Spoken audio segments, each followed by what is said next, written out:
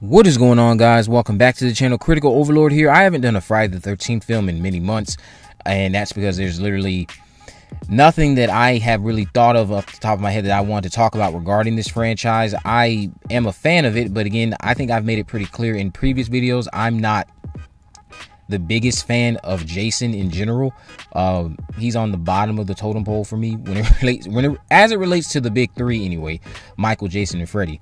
But recently, Corey Feldman sat down with MovieWeb and gave some exclusive information in regards to how it relates to the progression of this franchise and what we may have to look forward to in the future. This is not him confirming that the legal battle is actually over, since he didn't provide any receipts. He just made a statement about it, and his wording was, according to this headline, the headline from MovieWeb states that Corey Feldman says Friday the 13th legal battle is resolved and he wants a Tommy versus Jason movie. Now, I'm sure if you're someone who stays on top of your Friday the 13th news, you've been hearing this idea of the Tommy versus Jason movies probably since the late 2000s, maybe even early 2010s at the latest, as it relates to a movie like that happening. But he had this to say when referencing this supposed legal battle being over that we know has been ongoing and what's been not only hurting the franchise, but it brought the video game that I know a lot of us enjoyed to a complete halt as well. It says, he said that I think if we do any reboots, the reboot should be Tommy versus Jason reboot. Interestingly enough, some guy came up to me at a party, this is true, 2 weeks ago and said he has resolved the rights issue.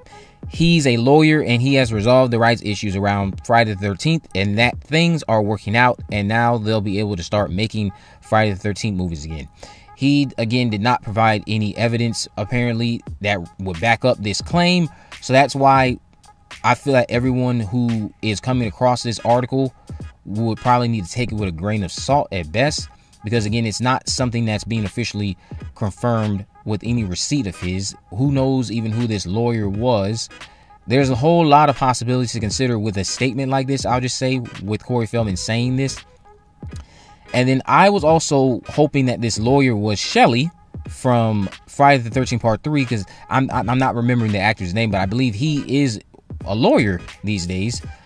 And I feel like when I was scrolling through Twitter, I saw his reaction to this and it was kind of like an eye roll at best about these comments. So now that I was thinking about that, the minute he said a lawyer talked to him, I know it wasn't Shelly.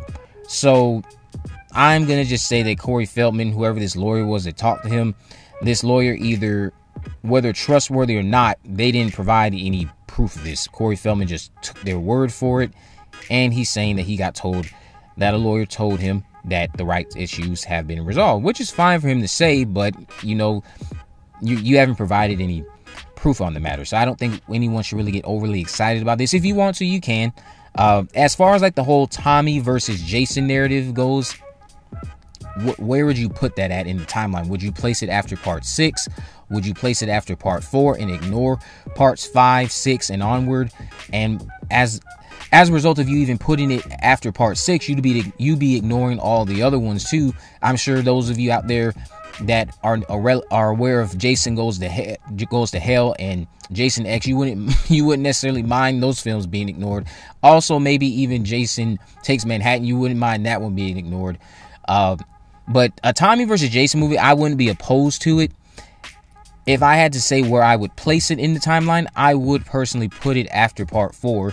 If Corey Feldman would be the one reprising the role as Tommy Jarvis, which I don't even think would be the case. I think if they even did that, it wouldn't be Corey Feldman reprising the role. But let's say that he would be the one reprising the role. Then yes, I would argue that it should be placed after Part 4. I would not want to see it placed after Part 6. And Corey Feldman is not the one playing. And the one who played, what I meant to say was, I would not want to see it placed after Part 6. And the actor who played Tommy Jarvis in Part 6 isn't the one that's playing him now. I would rather, since Corey Feldman was already in the franchise, I would rather this be set after Part 4, where Corey Feldman was still an active participant in this role, his first ever portrayal of Tommy Jarvis, and just take it from there. Now, how the movie itself would play out, I don't necessarily think that will be the best of quality, well-made movie in terms of the narrative anyway, because they could do tremendous work as far as technical aspects, the way it's directed, the way it's acted, the way everyone is selling this to you, but they could have just the most lackluster narrative written script there is. That's what I would just take from a movie titled Tommy versus Jason, or Jarvis versus Jason, even because that's, I think, what one of the titles were that Feldman talked about previously when he has brought up this project. He's talked about this plenty of times. He also goes on to say that he isn't really a fan of the reboot. He wanted to do like an H2O style film with the whole Jason versus Jarvis film that he wanted to be done with Platinum Dunes, but they opted to do the reboot that we know we got in 2009. So, you know, Corey Feldman, he has every right to say what he wants to say about this franchise, and I can agree or not agree. He's not saying anything harmful here, so I really could care less about what he really thinks about these films or if he comes back or not. I do enjoy Corey Feldman's work as an actor. I just feel like with Corey Feldman in the public eye, many people feel he's just lost a lot of credibility when it relates to making claims like this. And again, there's nothing wrong with making claims. It's just that there's nothing here on coming from him that I think should warrant any fan of this franchise to then get overly excited about. I'm just being honest there. He's not saying he talked to anyone specifically that's involved with anything that I would say, I guess, can trust with 100% certainty about this matter. It's a nameless lawyer. Who knows who this person even was, if they were even actually a lawyer, or if it was just someone who took a chance on themselves and hoped that somehow Corey Feldman would run out there and dish out news like this. And in the hopes that he would name them. Of course, Corey did not name them. So, you know, there's just a lot to consider.